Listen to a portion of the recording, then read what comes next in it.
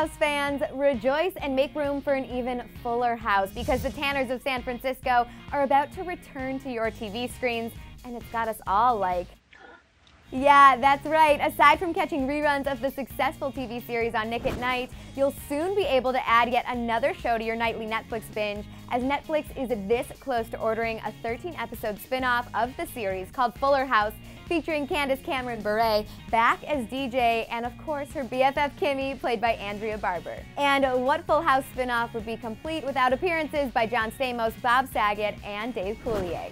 Yes, the show's vets are scheduled to make guest appearances, along with a producing role by Stamos, and the show's creator, Jeff Franklin, will even return to executive produce. This is just turning out to be one big family reunion, and we love it. But the original Full House, which concluded its 8-season run in 1995, isn't the first to pick back up on the television revival trend. Many shows like Coach, The X-Files, and Twin Peaks will soon return to television, and ABC's Boy Meets World is currently airing as Girl Meets World on Disney Channel. So, how exciting is this news to all of you Full House fans?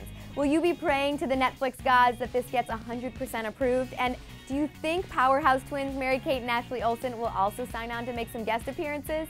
Let me know all your thoughts in the comment section below. Don't forget to subscribe, and then click right over here to check out 3 must-have music festival accessories to kick off festival season on the right foot. Thanks for checking in with Clevver News. I'm your host, Danielle Robay, and have a great Easter weekend.